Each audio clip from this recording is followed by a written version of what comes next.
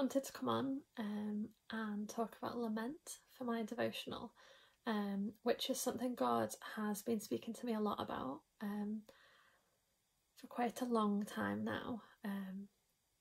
It's one of those things God speaks to me about and then I kind of forget it and then it comes back up again.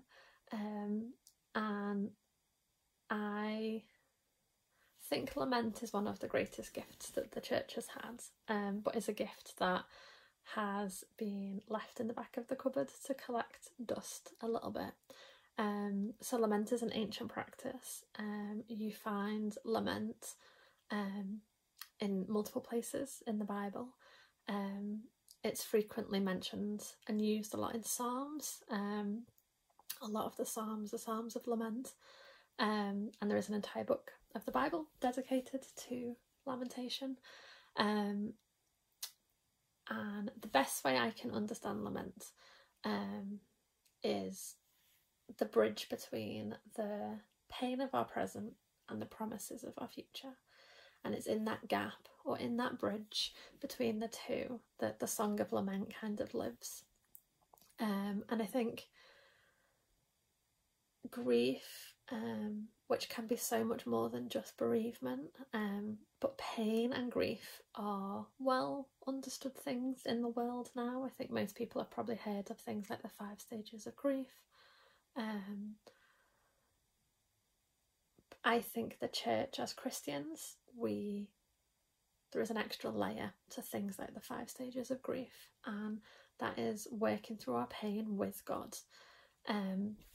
Mark Vroegop, who writes an amazing book on lament called Dark Clouds and Deep Mercy, he defines lament as a prayer in pain that leads to trust. It's one of my favourite definitions of lament, because I think it really sums up what it means. It is bringing our pain, our despair, our agony and our questions, those kinds of questions that you are afraid to even think, let alone verbalise to someone else. So those questions of, is God really real? If God loved me, how could this happen? It's bringing those to God. And lament is based on our belief in God. It is based on our understanding that God is good, that God is faithful, that God is powerful, that God loves us. And it is bringing those questions to Him in prayer in the light of that understanding. Another book on lament talks about this idea of, if the psalmist had have already decided that God wasn't faithful, he wouldn't have been bringing his complaints to Him. So I just really wanted to encourage you all to dig into lament, to read a bit more about it, to practice it, but also to really embrace meeting God in the midst of our pain and our sorrow.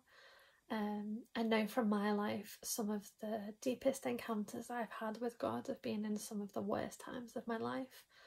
And I think sometimes in the church we can often feel like those difficult emotions aren't very Christian or very holy. But actually lament is an act of worship, and God's hands are more than strong enough and more than big enough to cope with the problems that we might have, the pain and the questions. And I think using that example of a prayer in pain that leads to trust, lament is how we keep God in the centre of our pain. I think sometimes we can have a temptation to kind of hide our pain away from God, either because we don't think it's Christian or because we don't think we should be feeling pain, or that God can't handle it. And if we do that, we never are able to experience the grace God has for us in that moment. But also that pain stays very stuck.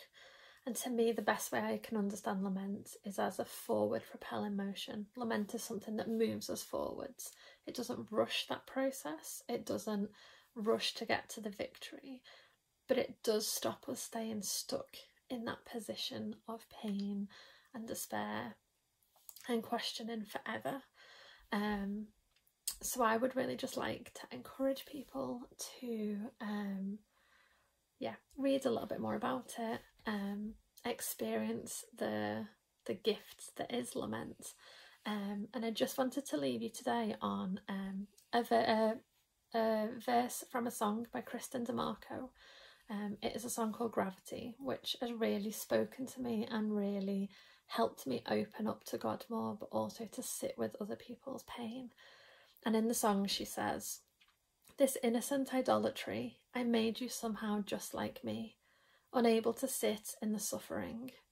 This innocent idolatry, moving too fast past my grief, when you are acquainted with what I'm carrying."